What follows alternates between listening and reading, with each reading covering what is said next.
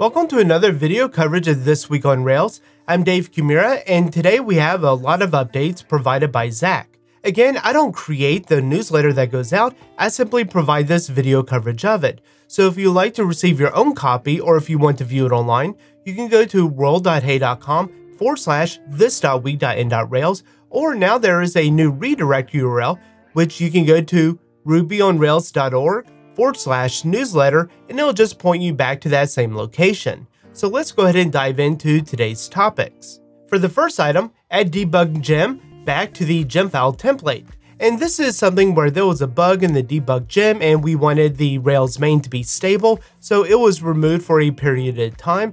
But with the release of Ruby 3.2.2, which happened today or yesterday, depending on when you're watching this, or maybe a few days ago, then that issue has been resolved, so it's been added back into the main branch. And for the next one, infer foreign key when inverse of is present, and that basically means that when you're using inverse of in an association, whether it's a has one or has many, then it's going to automatically infer what the foreign key is, so you don't have to manually specify it.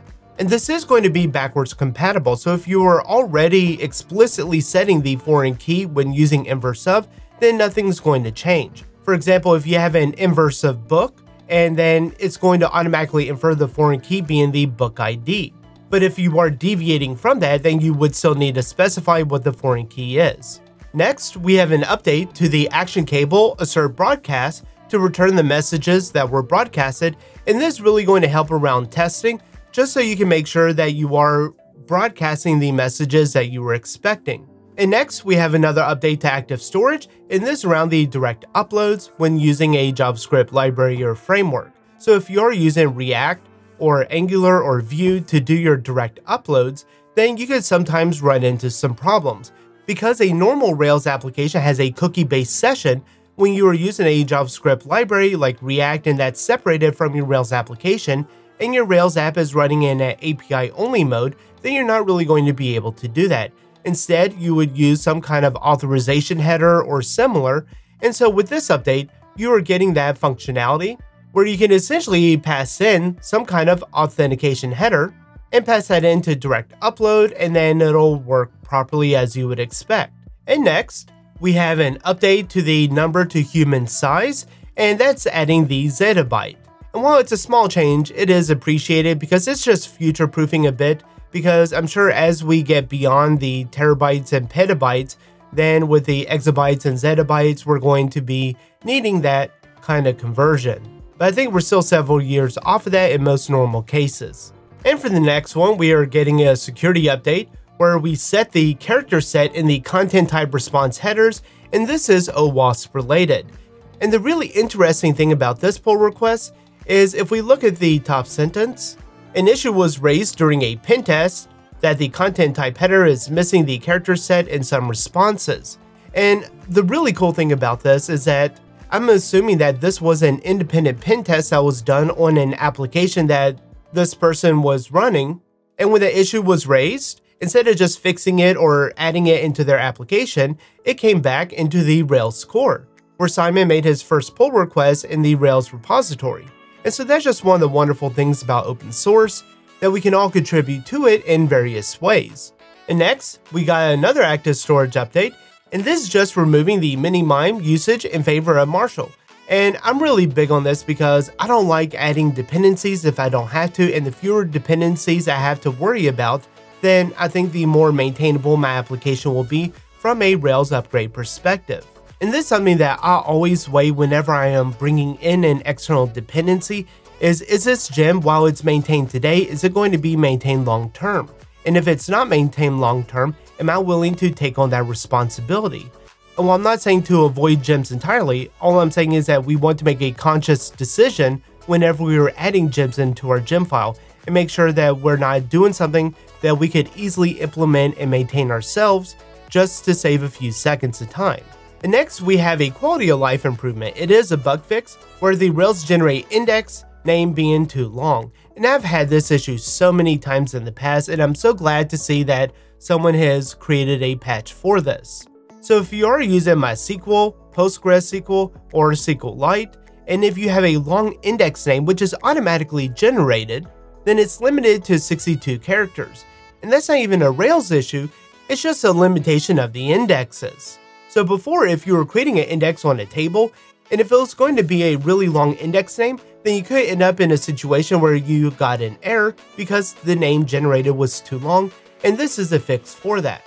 And so this is a much welcome change. And next, we're getting an optimization to the marshal dump and marshal load for the ActiveRecord base, and we can expect about a 200% performance increase with this. And that performance increase is in comparison to Rails 6.1 versus 7.1. And next, we're getting an update for the ActionText EncryptedRichText, and this is around the load hooks. And if we look at the guides for the source engines, these are the load hooks you can use in your own code. And simply before, we had the ActionText record and ActionText rich text, but now it's also supporting the ActionText encrypted rich text. And next, there is a provider job ID that's being added for Backburner jobs. And it looks like that's going to be for the Beanstalk Active Job Queue adapter. Then this is providing a way that you can pass in the provider job ID to then delete a job. And next, we have an update for the Rails help, where it's only going to list the framework and plugin commands. Anything that's defined in the lib tasks and it's a Rake file, it's no longer going to be included. You would have to call the Rake-T to get those options. And next, we have an update in the READMEs in the main framework pages of the API documentation. And while this isn't changing the actual documentation, it's just changing the visibility of it. So before, a lot of the library modules had empty descriptions in the API docs, and now they're going to have the relevant information, so it's a nice improvement. And next, we're getting an alias for except, and that is without. So whichever one clicks in your brain better when working with partials, if you wanted to exclude a certain attribute, then you now have that ability of both options, whether using the existing except, or now you can do without. Next, we're getting some consistency to our Rails documentation, and that's adding the markdownlint to the guides, and also the Rubocop markdown snippets. And so this is great because it's going to bring consistency to the documentations, also without having to manually review every change that comes in. Next, allowing destroy variants. And this can be useful in cases when a file upload fails. So you could get into a situation where that variant record exists, but the upload file is missing. And so now we have an API to then delete that variant. And next, when an attachable is missing, whether it's because a user was deleted or some other situation, the partial ActionText attachables missing attachable was called. So now a custom partial can be rendered on a per model basis. And the way that's going to look, if we look at the pull request, in a user model, for example, you could call a class method to missing attachable partial path, and you can specify the string of the missing attachable partial. You would then create your own partial in that path, and then you can render out whatever you wanted. And so over the past week, there are 34 contributors to the Rails codebase, so I want to thank everyone, especially those first-time contributors who have helped make Rails better. And so I want to thank everyone who has contributed to Rails over this past week. Well, that's all for this week's video coverage of This Week in Rails. Thanks for watching.